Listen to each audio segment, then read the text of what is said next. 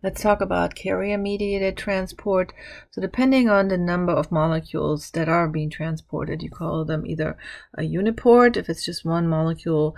If two molecules are transported in the same direction, it's a symport. And if we transport two substances in opposite directions, we call it an antiport. And these transport molecules are very specific. Sometimes you can run into problems with competition for, depending on concentration gradients usually, or saturation. There's a transport maximum that these channels have, of course. So here's an example of what something like this might look like. For example, a glucose transporter looks like this. It will capture a molecule, let's say, on this side, invite it inside of this channel protein, and then it will change configuration and let it out on the other side, and it will just come out on the other side. So that's how you can get something across. And here are some examples given. Here we have a glucose transporter, a uniport. It's just transporting glucose across a biological membrane. Here's another example given, a symport, where we have sodium and glucose going in the same direction, so that would be a co-transport or a symport. And then we have an antiport here where the sodium is pumped in one direction and potassium in the opposite direction. This one here happens to be a pump because we have expenditure of energy. So here ATP is being used, and you know it's a pump and it's active transport. Okay, so let's take a look more at carrier-mediated transport and facilitated diffusion. So remember, this is still diffusion. Facilitated diffusion means that we just have some sort of a pore. We have some transport protein that can open or close, and then it will facilitate the diffusion, but it doesn't require any energy because we're relying on a concentration gradient. So we're going down a concentration gradient, you don't need any ATP. And they're relying typically on a conformational change in the transport molecule to either allow the flux of something or not. But you gotta still have those concentration gradients. In active transport, we're using also these carrier proteins, but now you need to use ATP because you don't need a concentration gradient. A lot of times, in fact, you're going against a concentration gradient, or you're building one up. And so in order to do that, you need to put in work, and that requires the expenditure of ATP. Here's sort of a silly example that's in your textbook. I guess it's something like the Panama Canal or something. Here we're going from the Pacific Ocean to the Atlantic Ocean, and so you have a canal right here. So you're letting the little boat inside, then you're closing the gate behind the boat, and now it's in the center right there. And then you're opening on the other side, and you let it out on the Atlantic side here. That's pretty close, so you can picture that in terms of the membrane. So we have these gating mechanisms in these transport molecules. Okay, here's an example where you have a molecule that needs to be transported, this red little sphere right there, and it's going into the transporter, and it's binding temporarily to this place right here. Then the transporter will close on this side, and it will open on the other side. You have then an opening, and your little ball is coming out. So that would be a uniport. And here some more specific examples are shown.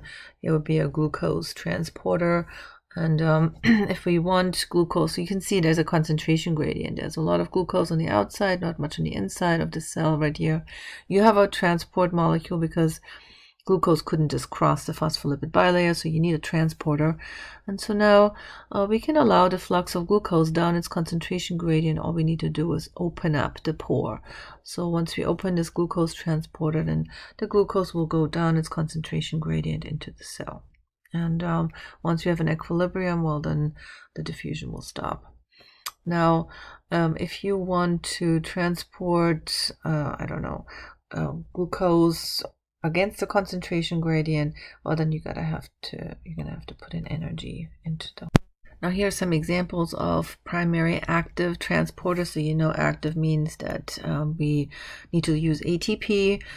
These are all very important pumps right here, but ultimately the most important one, I would say, is the sodium potassium pump, and you will hear a lot more about this one. It's an antiport. It pumps sodium to the outside of the cell, potassium to the inside of the cell, to establish this very important concentration gradient that you need for your nervous system to function. So that's an antiport. Then we have here a uniport example, another uniport, hydrogen ATPase, proton pump, and then an antiport here, hydrogen potassium ATPase. Anyway, you'll hear much more about the sodium potassium pump. That's the one that's super important, this one right here. Okay, and here is the action of the sodium potassium pump. It will pump sodium to the outside of the cell. So we're grabbing onto 3 sodiums for every 2 potassiums that come in. So 3 sodiums out will be pushed out for every 2 potassiums coming in. And this operation only works with the expenditure of energy because we're creating very steep concentration gradients. You want almost all the potassium inside the cell and almost all of the sodium on the outside of the cell. So here are another way of showing how the sodium potassium pump works right here. And there you have, we're starting with 1. You have 3 sodiums that you're loading up on this side.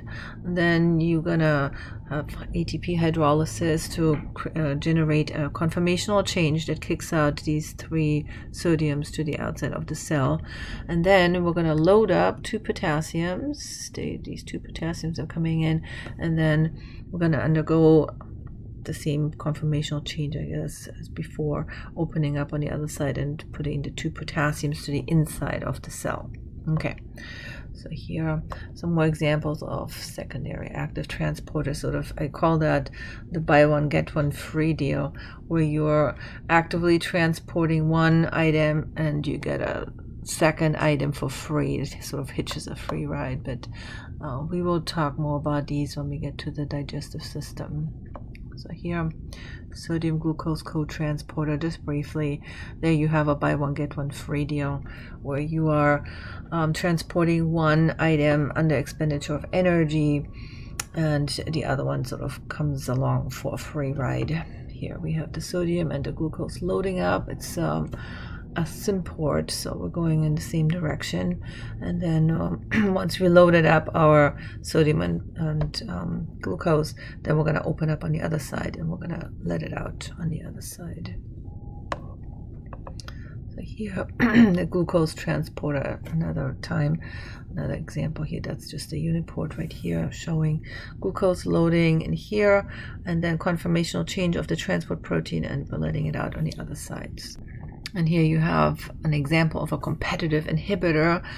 This maltose molecule blocks the binding site for glucose, and so then you're blocking the glucose from entering right there, and that would be considered an inhibitor to the glucose transport. A brief word here about saturation and competition. Also, every one of these transport molecules has a transport maximum, and that can be different for different transporters, but they all will reach a transport maximum, and from then they cannot increase the rate of transport anymore. So they reach a transport maximum at a certain level, and then you can increase the substrate concentration as much as you want. You can bring it really high, but the transporter can only do so much. And so they all reach a transport maximum eventually. And competition, sometimes we have competition for binding sites, and if you add additional substances, you might slow down the rate of glucose transport in this case. If you have glucose and galactose, you're slowing down the rate. If it's glucose only, then there's no competition for anything. Let's move on to vesicular transport. It's sort of bulk transport. You can package a lot of stuff up into a vesicle and then move it where you want it to be. Of course, it's going to cost you quite a bit of energy. Vesicular transport, that would be exo and endocytosis. Let's talk first about endocytosis. The first thing that comes to mind is phagocytosis. So phagocytosis means that phago means to eat, cyto means cell, so it's literally cell eating. That means the cell will engulf a particle and then internalize it, package up into a vesicle. That's phagocytosis. There are various white blood cells that are doing that for a living. They will engulf, like a neutrophil or macrophage, they will engulf particles and then digest these bacteria or whatever they engulfed. That's phagocytosis. And then endocytosis is sort of the general term. It could be phagocytosis if the cell eats something solid. If the cell eats something liquid, then it would be considered pinocytosis. And if we're using a receptor to internalize the stuff, then we call it receptor-mediated endocytosis, sort of more specific. And also, endocytosis can be part of this membrane recycling, because every time you do endo or exocytosis, there's a little patch of membrane involved with that. And so endo and exocytosis sort of balance each other out for membrane recycling. Okay, so the vesicular transport, let's take a look at how this works, a little bit more detail. We're just going to focus on the exocytosis. There would be a lot to be said about clathrin-coated vesicles, but we're not getting into that right now. So here, I just want to show you how phagocytosis works. So let's say here we have a little neutrophil or macrophage, and here's a bacterium, and we need to get rid of this bacterium. So here is a cell, and it's starting to form these pseudopods, these bulges. It starts to bulge out and starts to engulf that bacterium until it fully encloses it, and then here it is fully enclosed. So now this bacterium is internalized and it's inside of a vesicle. Then we're going to fuse a lysosome that has digestive enzymes in it. We're going to fuse it with this vesicle, and then we have a phagolysosome, and then this way this bacterium is going to be killed and eaten up. So here in pieces, scrolling through the slides, so bacterium right there, phagocytic cell comes along, and we need to engulf this thing. We're going to do that, and eventually we're going to have it engulfed fully, have it internalized, so we're already here inside of the cell, and then we're going to fuse some lysosomes with it to digest this bacterium right here, and eventually then this bacterium is dead, and we're going to maybe just get rid of the pieces that we have digested. And here we have an example of receptor-mediated endocytosis. So it's a pretty crowded slide, and I have it in pieces more down. So we'll start here sort of with the summary. We have here a little ligand, this yellow thing is binding to its receptor right here. So that's the first thing. So once we have that receptor ligand interaction, now we want to internalize this. So the cell starts to form a vesicle. So it will first form this little dip here, this ditch, and then it will form fully a vesicle. It may or may not coat this vesicle. So here's a clathrin coat shown, but anyway, we want this ligand receptor complex. We want to internalize it in a vesicle, and we're going to do this by pinching off a little patch of membrane that then gets transported within the cell. And then of course we lost a little patch of membrane right here by pinching that off, so we can recycle that by doing exocytosis once we have taken off this ligand and process it, whatever we wanted to do with it as a cell. And now we're recycling this patch of membrane by fusing it back with the membrane, and then we sort of returned that patch of membrane back. And here in pieces, the ligand first binds to the receptor. That's the first step. We need to have a ligand binding to the receptor molecule right here, and then we start forming this little ditch, and we internalize it. We may or may not coat this vesicle. Coating helps the cell to know what to do with it, basically. So here, but this is an example of endocytosis. We're going to pinch off a little patch of membrane, and then we're going to transport that inside of the cell. So here it is now inside of the cell, fully internalized by endocytosis inside of the cell. Now we need to rip off that yellow thing that we were interested in. So we need to get the yellow parts off. And now here we have these receptor molecules that we just want to return to the membrane. So we're gonna, we ripped off the yellow pieces right here. We just need to return now this patch of membrane that has the receptor embedded. So this is what we want back.